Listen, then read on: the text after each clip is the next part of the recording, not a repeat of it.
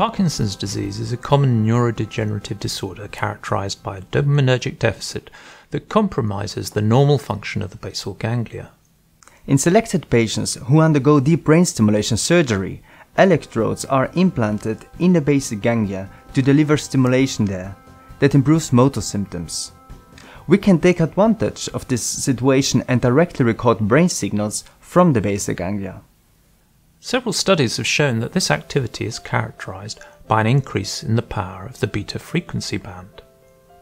After administration of levodopa, a molecule that's converted into dopamine in the brain, the power of this activity decreases, and importantly, the degree of suppression is related to the improvement in the motor symptoms. In this study, our focus was not the overall change in beta power.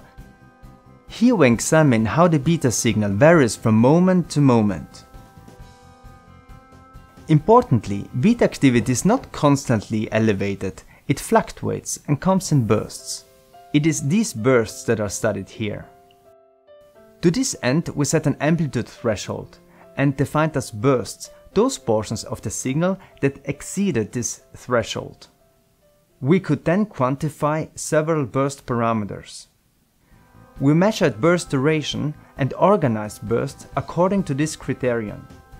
This revealed a striking relationship between burst duration and burst amplitude.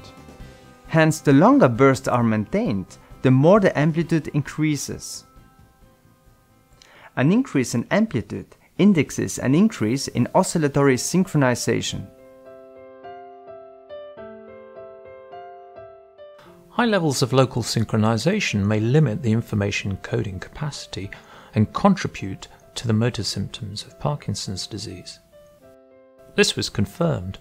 The higher the proportion of long-duration beta bursts, the worse the motor symptoms.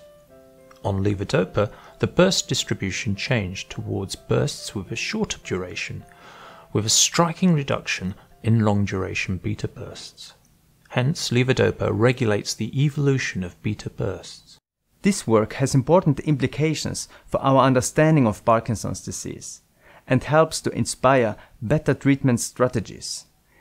In particular, it encourages us to use closed-loop deep brain stimulation that selectively abbreviates long-duration beta bursts.